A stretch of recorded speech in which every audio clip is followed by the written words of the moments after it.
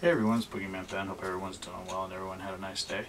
I know I'm a little early with this video. I initially said in the video I did last night that my first new video this week would be Comic Book Wednesday for tomorrow. But I have so many things that I wanted to talk about and start getting my videos rolling out again that I thought I'd start tonight with talking about some new horror films that I saw, one in the theater, one in video on demand, and also some new DVD Blu-rays that I've picked up that I thought I'd share with everyone. So hope everyone enjoys this video and please stay tuned. So the first DVD I want to talk about that I picked up is Hatchet 3. Big fan of the Hatchet film series. I own the first two films, and Hatchet 3 I actually watched back in June because it was a video on demand, so I was able to watch it while it was in limited release in theaters. And I watched it then, and I was kind of in the middle of we were actually leaving for a trip, so I was kind of watching it before we left for the trip, so I didn't really get into it as much as I wanted to. I still enjoyed it, but tonight I watched it again for the second time, and this movie is a fucking blast. If you like over-the-top gore, and if you're a fan of Adam Green, Adam Green wrote and produced this movie. He did not direct Hatchet 3. B.J. McDonnell actually directed this one, but you have a great cast. You have Zach Galligan from Gremlins is in this. You have Kane Hodder reprising his role as Victor Crowley. You have Danielle Harris as Mary Beth. You have a great cast of characters. It's such a fun film, and I'm going to say it's probably my favorite of the Hatchet films. This movie is easily a 10 for me. I just really had a blast watching this film, and I like all three films, and I think this one is I'm going to have to say this one is my favorite. And also the other awesome part of this movie is Derek Mears is actually in this movie, and to see two guys that have played Jason go head-to-head in this movie is worth the price. So if you are a fan of the first two Hatchets, I definitely recommend picking this one up or at least checking it out.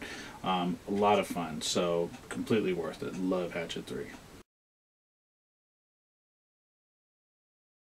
The next thing I want to talk about is that I did see The Conjuring. Now, unfortunately, I didn't do a video like a review like I'd have done in the past for like The Purge and Evil Dead and Texas Chainsaw. But I did see The Conjuring a couple weeks ago, and fucking loved it. It was one of the scariest films I've seen in a long time. Loved James Wan. Patrick Wilson and Vera Farmiga did a tremendous job. The story is just so creepy, and I don't want to ruin anything for people who haven't seen the film, but all I can say is that with the amount of money that it's brought in at the box office, I think it's made $120 million already, and it only cost like $20 million to make or something like that. I mean, that's just great, and I'm so happy to hear that they're going to be doing a sequel, because I think it would be neat to see the Warrens in some of the other ghostly encounters that they had in their life. I mean, it's just the whole movie is just completely creepy. I love James Wan so much. I'm so looking forward to Insidious 2. But yeah, The Conjuring was just such a scary film. Everybody in the film just did a tremendous job. And just some of the settings and the way that he used suspense and slow building suspense. It wasn't a lot of quick cuts and jump scares and things like that. Even though I don't mind those, it was just such a fun film, and it scared the bejesus out of me and my wife, and we loved it. And that's, again, a 10 out of 10. Loved The Conjuring. It's probably my favorite horror film this year, and I can't wait to see it again, and I can't wait to pick it up on Blu-ray and DVD when it comes out. So if you haven't seen it, run out and see The Conjuring. Amazing, amazing film. Now, the other film that I saw recently, and I have my phone with me just to make sure I get the names right, I saw the remake of the movie Maniac, which was an 80s film. I saw the original once on a reference from a friend who told me to check it out. And it was good. It was a good film. It was very, disturbing film, and I knew that this new one was going to be just as disturbing, if not more so. But the film stars Elijah Wood. It was actually written by Alexander Aja, who's done some of the most disturbing horror films of recent memory. He did the remake of Hills of Eyes, he did the remake of Piranha, he did High Tension, Mirrors was another one he did, which I really enjoyed. And it was directed by Frank Calfon. Sorry if I'm saying this name wrong. But it's such a creepy movie, and it's just about this maniac who stalks women, and he ends up falling for this young artist, and he has like all these mannequins, and he's kind of like, she wants to use them for this art exhibit and things like, I mean, I don't want to talk about it too much because it's really a movie you have to sort of watch without knowing anything. But what was so creepy about the film is that it's all from the killer's point of view. Everything is from his point of view. So like you are stalking the women as it's like you're the killer, and it's just so creepy, and it's such an amazing direction. I thought my wife wasn't a big fan of it at all, but I really appreciated the way it was done. It is tremendously disturbing. It is tremendously gory. It's not a film you want to watch many times over, but for some reason my wife, who has liked certain horror films that I don't, that really disturb me, like she really liked Last House on the Left, which bothers the hell out of me because I don't like rape scenes, they bother me. And then like I Spit on Your Grave and those ones, even though I think she liked them because they had more of a revenge angle towards them, you know, where someone is wronged or hurt or something has happened to them, you know, causing tremendous harm on them, and then they get revenge on the people that do that. That's where she likes those films. I just don't like, they're not my favorite kind of films, but this one was just so interestingly done, and I recommend people checking it out. It is on, if you have Comcast, it's on video on demand right now. It's about $6.99 to call it up, but it was a movie that really stayed with me after I watched it, and I'm still thinking about it today. So check it out. It's The Remake of Maniac starring Elijah Wood. Check it out. I mean, he really does a great job of playing a really good creep in this film, so go ahead and check that one out. I'd give it about a 9.5 out of 10. Very good movie. Very interesting, very disturbing.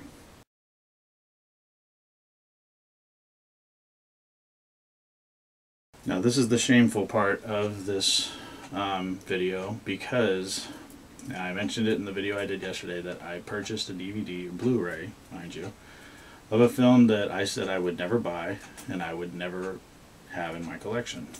And that film is, drumroll, Halloween 3 Season of the Witch. Now before everybody kills me, I think that, I mean, if I'm going to show this clip right now of a video I did in 2011 saying why I would never buy this film, so, or never have it in my collection. So check this out.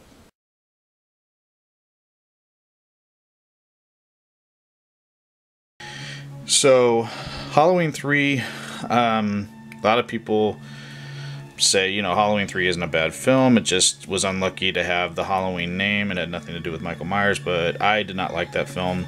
I do not consider it a part of the Halloween mythology for me. I don't own it, I never plan on owning it, and after seeing it, I just really don't want to see it again.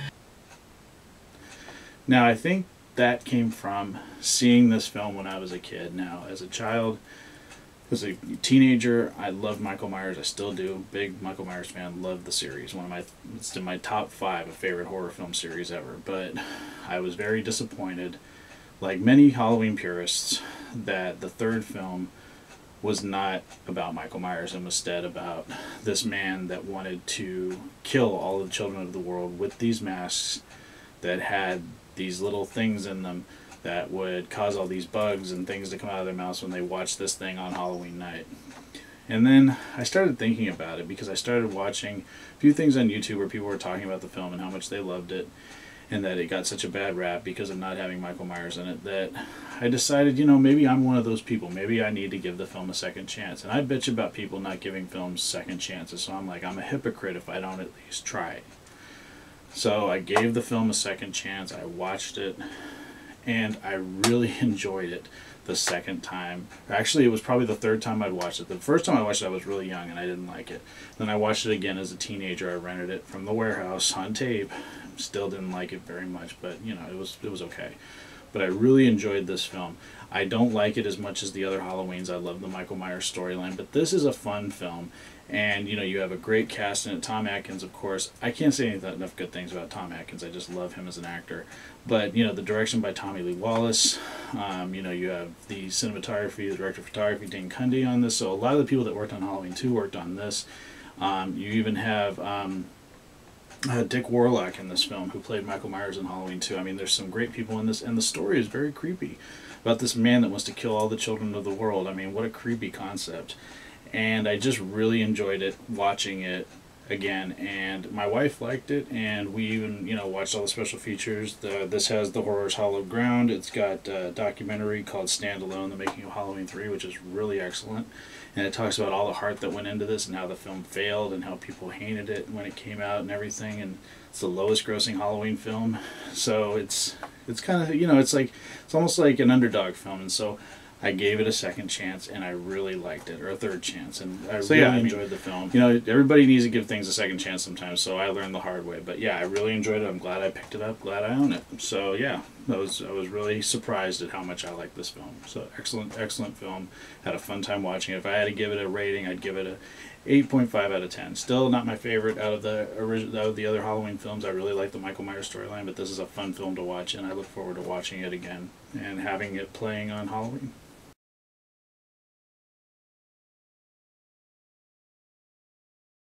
So I wanted to thank everyone for taking the time to watch this video.